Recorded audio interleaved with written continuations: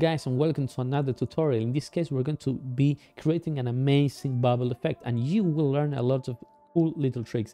All the files will be dropped in the description for free. You can have this one on my Patreon. So enjoy and watch the full tutorial. Leave a comment if you have any doubts, and I will be there to answer them. Guys, do you want to join a really nice server? We have tons of different channels. We have effects, modeling, loop dev, compositing. We will have resources for every type of discipline. So hop in and have fun. I also have a Patreon page where you can support me. I have every single file, I have polls, I have even some tools, guidance. So if you are interested, you may have a look. Thank you. Hello guys, so we are here in the file. So let's look and let's break down this amazing effect. It's quite simple, but there are some things that we should consider. Let's have a look. These effects consist on three different things: a vellum simulation, a smoke simulation inside the vellum simulation. They are one after the other. First is the vellum, then is the smoke, and a third simulation which comes after the smoke simulation, which is a particle. As you can see, I managed to merge all of those and it doesn't break at all. There's not a single particle going outside. There is a good conservation of volume. It's not a perfect conservation of volume because that's how pyro works, but I managed to have a good conservation, which that is very important. So let's begin how this was done, and you will see that the setup is actually very simple. So let's hop in. And to begin with, what do we have here? We have a sphere. Let's hop in with this wireframe and let's look at it.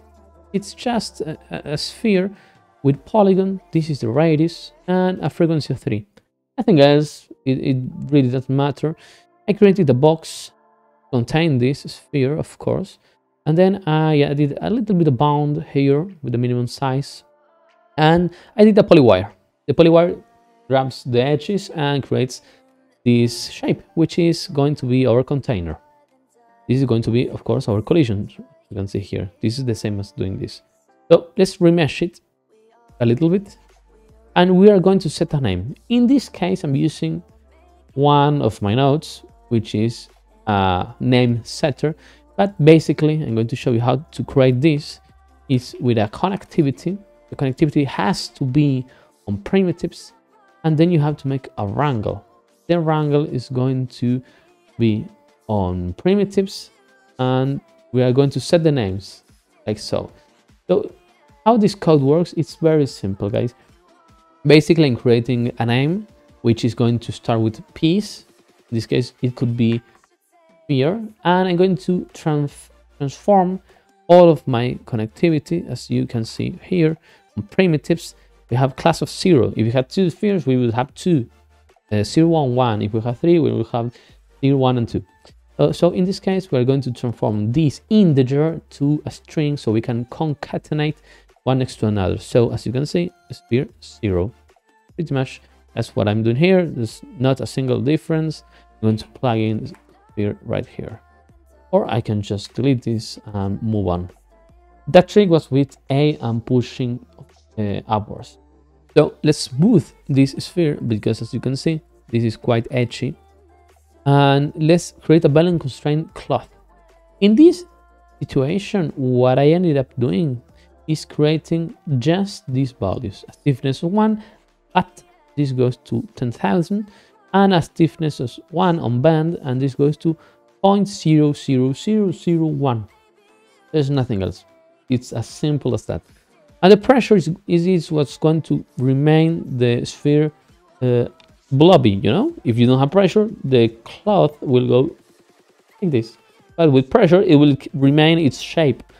So just add a vellum constraint and set pressure here, and you don't need to touch anything else. This will work just fine. And you know, in the simulation, as you can see right here, it bounces and then it grows. This is very important. Why? Because we need a rest blend. We're going to create this kind of shape which is the same but bigger. It's going to go after the pressure, and this is the shape or the size we are going to be wanting on our simulation. We're going to use just a simple Vellum solver because we don't need to dive so much into it. We're going to add 4 substeps and nothing else. We're going to hop in. We're going to go into the Vellum restblend. We're going to plug this in. So the way this node works is that we are going to transform this initial shape with all these output groups with a stretch, and here also the stretch. We could even add this group bend, which in this case is not quite necessary. And what we are going to do is to blend between one another. So in this case, this is small, and in this case, this is big. So the solver is going to calculate the difference between these two different calculations, between these two different states. It's going to go from small to big without exploding, imploding, breaking. It's just going to work. So the only thing you need to do is to go to each substep, grab the constraint groups you need. We could have bend here. Remember, if you have these guys, you will always have these groups. You can, of course, add the bend, and I suggest you to try it. Only try it. If you like it, you keep it. If you don't like it, you don't keep it. There's nothing wrong with trying new things. So I animated this Vellum, as you can see right here. It's going to from 0 to 1, and it will stop right here. And it works very nicely. That's how it is. I think I added, I added a ground plane. And after this, I had a Vellum post-process with a loop on and a spatial blur of 0.1 with a detangle. The detangle is going to basically detangle the collisions. That's how it is. And we cache this out as a bubble. Once we have this, we're going to grab this sphere right here, and we're going to transform it into a BDB. BDB is going to be basic. We're going to change this to collisions. We're going to fill interior, and we're going to click on the plus sign, grab a point.b. You can do it like this and choose the point.b. The BDB name is going to be B, and we're going to use displacement, velocity, and acceleration. This is going to be basically this smoke you see here. Nothing else. We could be changing this to make it bigger or smaller. We're going to use 3. BDB activate. This is basically because we want to have a larger bounding box on the collision, so we can be sure that the smoke is not going to clip outside its interior. If we go here, this is very, very important. We need to invert this because we want smoke inside. And if this is an SDF, we're not going to have any type of smoke. So let's invert it. We cannot see anything here, but if you imagine, we will have everything here being a collision.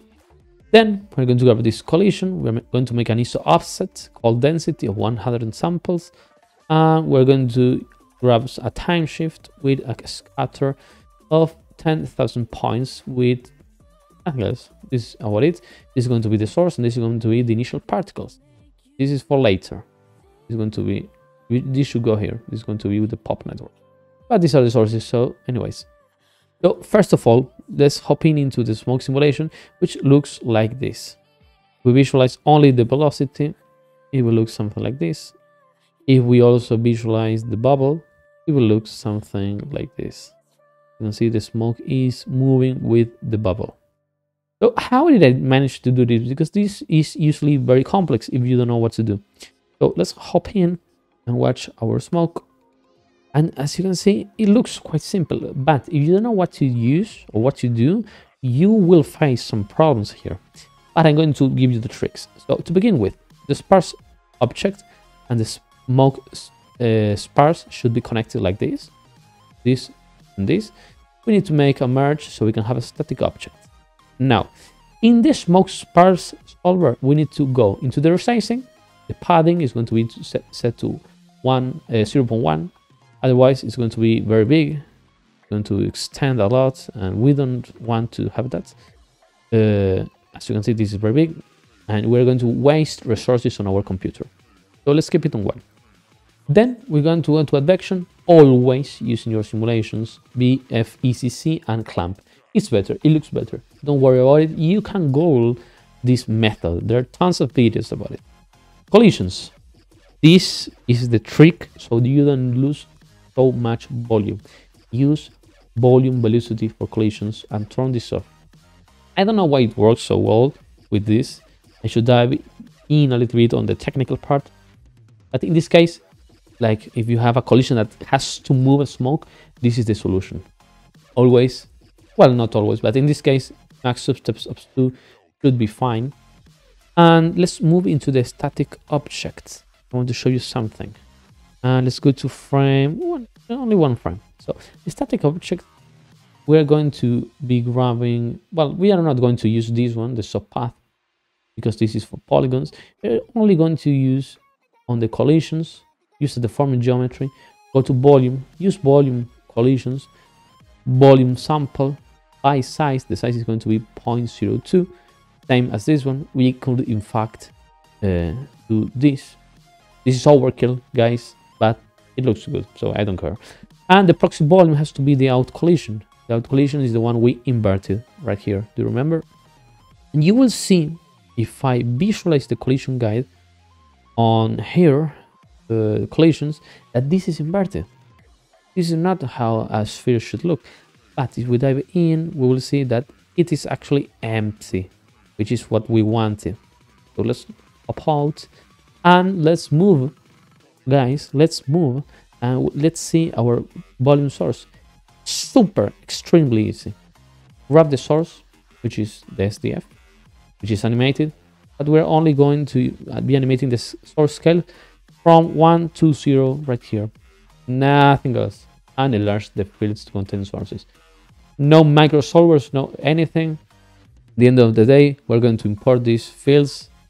We are going to use a dop import. Move this one here. Let's move to liquid and to smoke so we can have everything. Let's not import temperature because we do not have temperature. We convert this into BDB. We vector merge everything so it's more tidy for the BDB. And we are going to cache this out. And of course, it's going to look like this. Everything works just fine.